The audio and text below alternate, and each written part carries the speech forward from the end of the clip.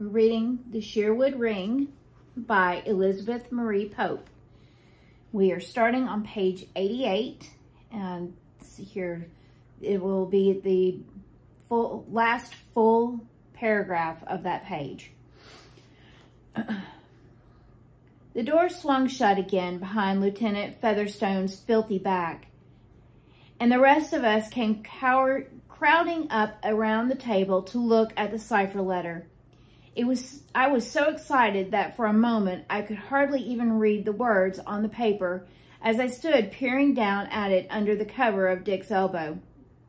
Better meet every evening, making us elegant, rich music at invitation, letting loathsome, bald-aged tyrants. Oh, merciful heaven, Dick's voice was saying ruefully. It is a cipher, sure enough. What's the difference? Commanded Colonel Van Sputter. I suppose this man Twill can be forced to tell you the key. If peaceable Sherwood's men could be forced to tell anything, Sputterers, they wouldn't be in his gang at all. I'm afraid we'll have to struggle on by ourselves. It can't be a very difficult cipher. That's one good thing. Old Jasper's too simple-minded to understand a complicated one. It looks complicated enough to me, I said, finishing the letter and beginning to read through it again.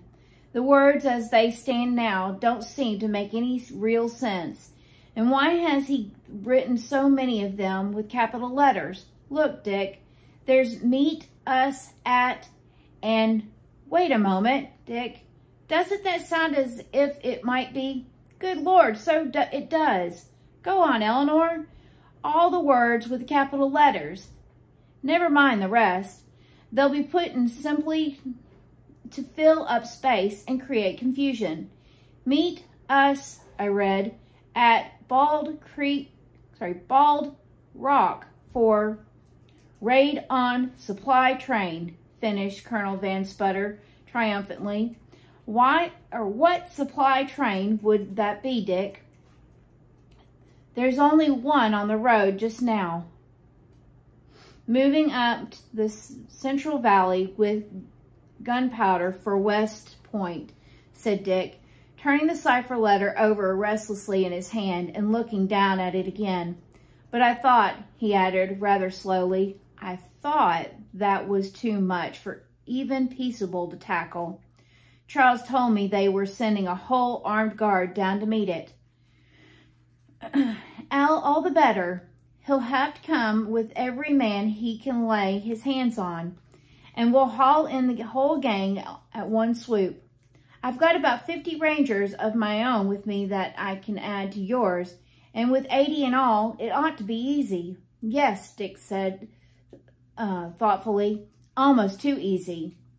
And by the way, Dick, Colonel Van Sputter swept on without heeding him. I think I'd better be the one to command the expedition. After all, I'm bringing more men than you are. And even your men were originally in my company to begin with. Certainly you may command the expedition, Sputters, if we go. What do you mean, if we go? Just what I say. I can't explain very well, but I simply don't like the looks of this message, Sputters. It's all wrong somehow. Can't you see for yourself? It's not like Peaceable. As I said a moment ago, it's too easy. You mean it might be some sort of trap? But didn't your friend Lieutenant Featherstone say he thought it was a perfectly real message? Yes, he said that. Then what in Tunket are you worrying about? Suppose it is easy. Peaceable Sherwood would have to make it easy anyway, wouldn't he? If this Jasper Twill is as simple-minded as you say he is. Simple-minded, yes, but not this simple-minded. Now you hear me. Now you see here, Dick. Colonel Van Sputter stepped back from the table with the air of a man putting an end to all further discussion. I can't waste any more of my good time sitting around here fretting over what's simple-minded and what isn't. Are you coming or are you not?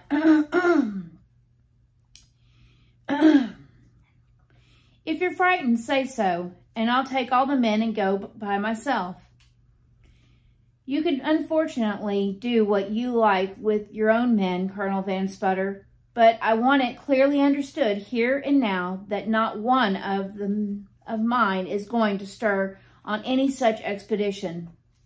Permit me to remind you, Colonel Graham, that I am your superior officer, and will be the moment General Washington sets foot in this house.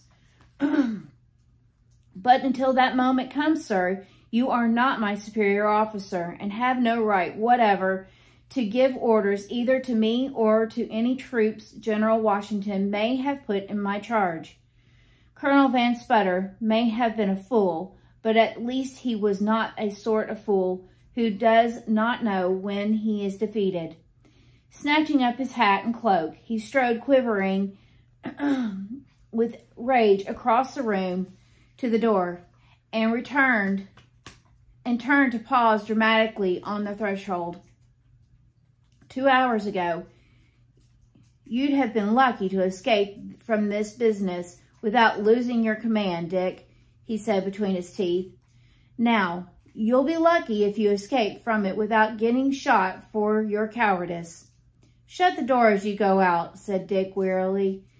The door slammed, and Colonel Van Sputter's voice was raised in the hall outside, issuing orders that gradually died away in the trampling of feet, clattering of horses' hooves. Then, from the distant camp in the south meadow, there stole up on the drowsy afternoon air a sudden murmur of activity, so faint that it could hardly have been heard by any ears less accustomed to it than mine. Colonel Van Sputter's 50 men had mounted and were riding out by the lower meadow gate. Dick paid no attention whatever. He was sitting at the table with his head in his hands, studying the cipher letter again. I watched him in silence for a moment, and then rose quietly to go away and leave him to himself. As I paused on my way to the kitchen to clear away the litter which Colonel Van Sputter had left in the fruit dish, he looked up at me and said suddenly, "Do you think I was right, Eleanor?" "Of course you are right," I retorted scornfully, "and only a fool who didn't know peaceable Sherwood could have supposed you weren't right for any instant." "I'm not so certain, Eleanor. Perhaps I've been fighting with Peaceable for so long now that I'm beginning to jump at my own shadow. After all, it may be Sputters who's right. We all agreed it had to be a very simple cipher, and..." I put down the fruit dish on the sideboard once more. My hands were suddenly beginning to shake, and I was afraid I might drop it. "Say that again?" I interrupted him sharply. "What? You mean about its having to be a very simple?" "But that's just it," I cried. "Oh, Dick, can't you see it? That's exactly the reason. Look, you're Peaceable Sherwood. You have to send an important message in cipher to a loyal but not very intelligent member of your gang. You can't make it too hard, or he won't understand it. At the same time, you're afraid of making it too easy because there's just a chance that it might fall into the wrong hands. So what do?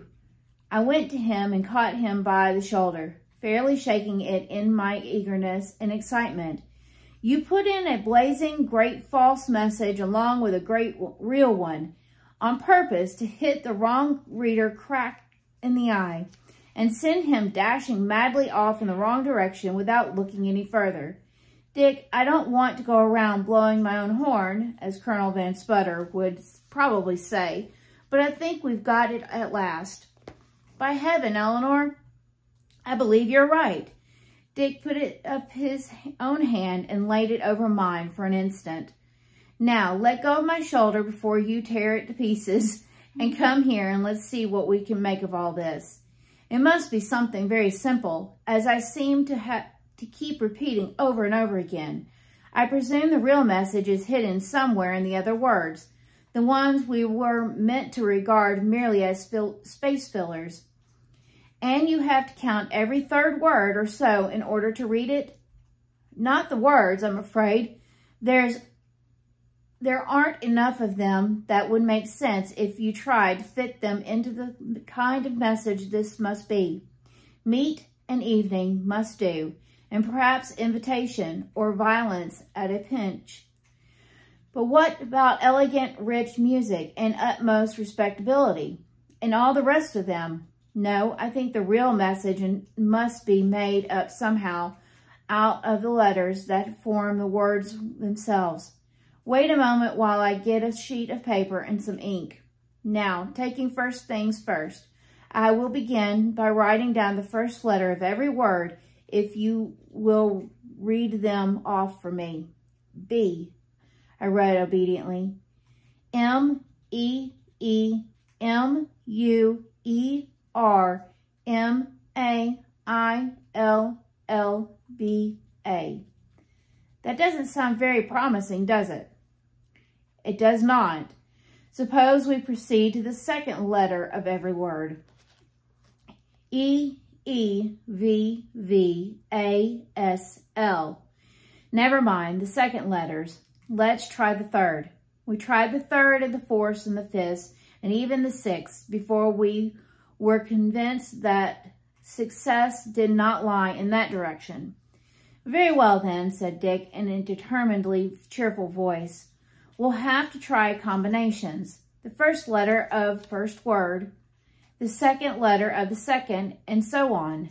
That system seemed a little stiffer for one of the old Jasper's intelligence, but I suppose it might do.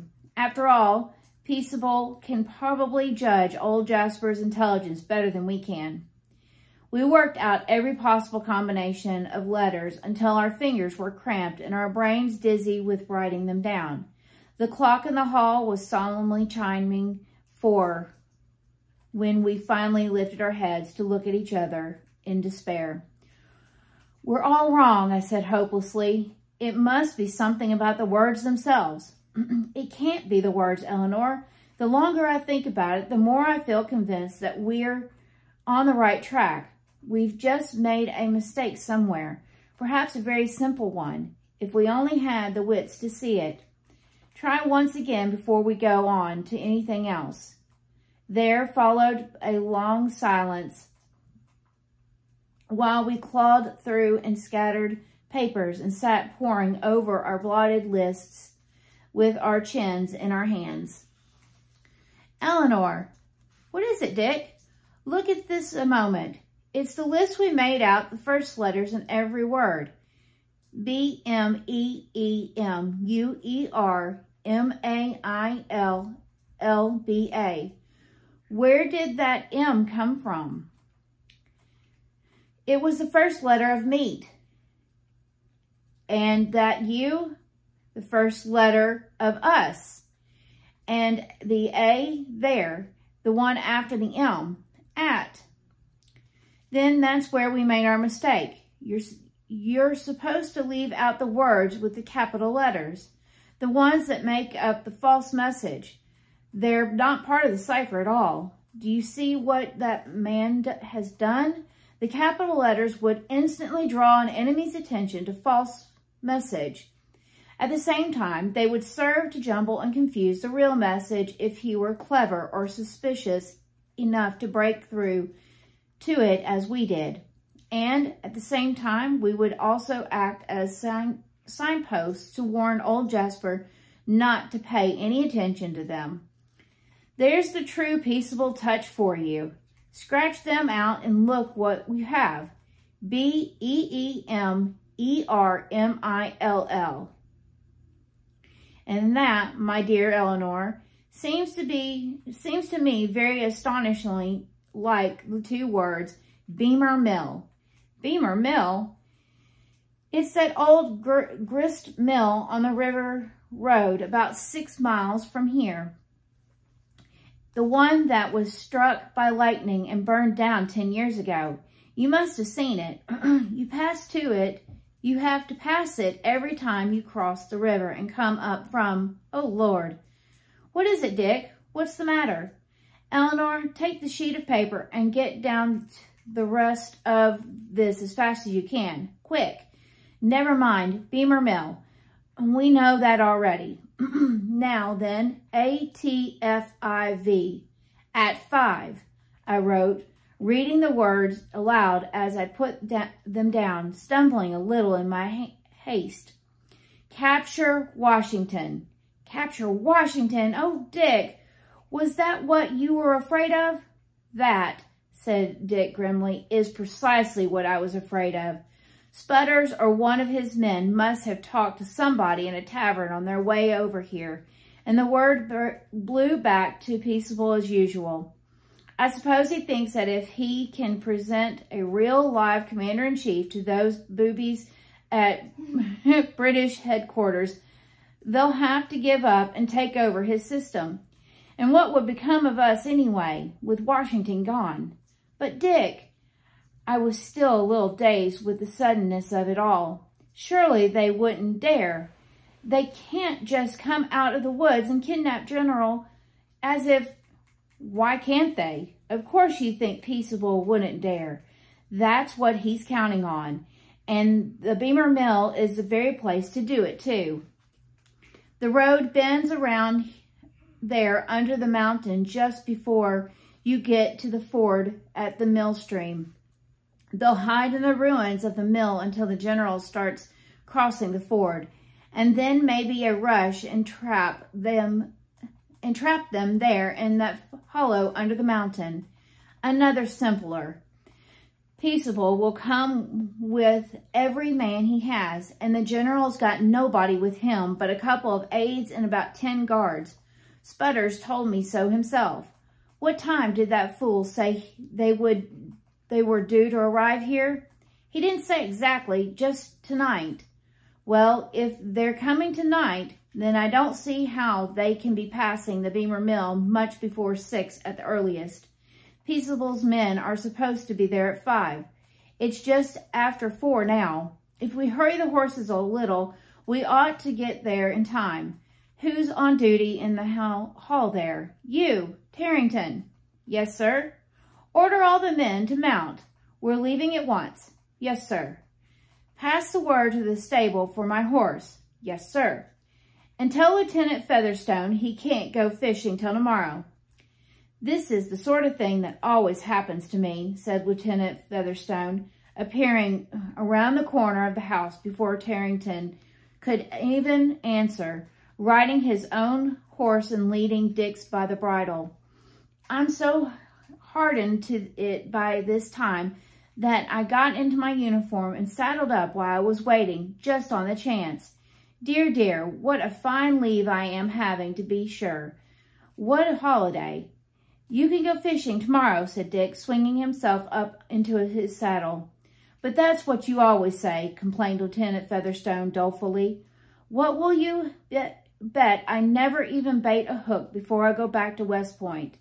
Sometimes I wonder why I put up with you at all. I haven't had any dinner yet either. Dick merely rose in his stirrups and shaded his eyes to look down the drive towards the south meadow. Tarrington. Can't you get those men along any faster? He shouted. And that's the end for today.